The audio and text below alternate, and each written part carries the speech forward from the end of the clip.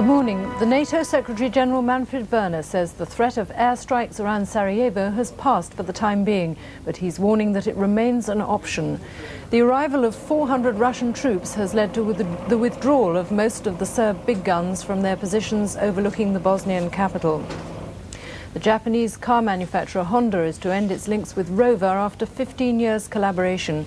It follows the recent £800 million takeover of Rover by the German company BMW. It's not yet clear what the announcement will mean for Rover workers.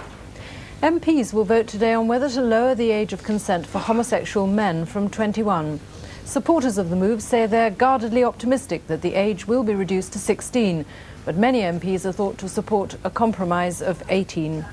That's it for now. I'll be back with more news at 10 to 11.